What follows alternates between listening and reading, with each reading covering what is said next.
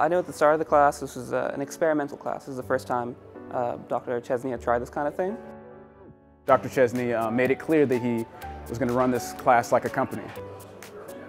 He introduced it as making Kinect Xbox games centered toward autistic people. And it was just really good to have the background of ASD to drive everything.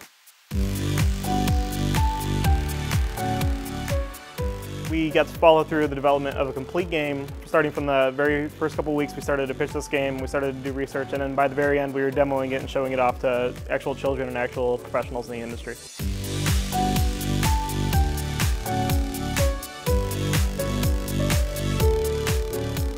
We kind of learned about the bureaucracy of programming to really get our act together to understand how those different systems work and be able to tailor your things and create ideas that kind of center around what their needs are and what's really going to let them enjoy themselves and really improve themselves while they're at it.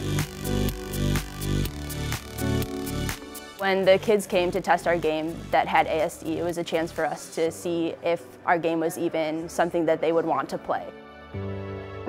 It was incredibly rewarding to see these children playing and really enjoying our games. It kind of changed my perspective, and I thought what I'm doing here could actually help people. We're really doing something that's never been done before, and that we are taking advantage of that Kinect effect, that magic, and from the ground up designing a therapeutic game.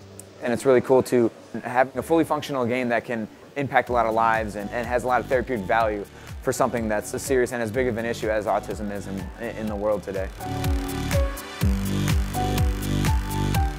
The social context of doing some social good for humanity out there has really struck a nerve with the students. It gives them real projects to work on, and I think brings up their motivation level to work on some project that can help somebody with a cognitive or physical disability. This class is targeting people who are about to go into the programming and gaming world, and they become the people who spread the word that this is an important thing to target when developing games.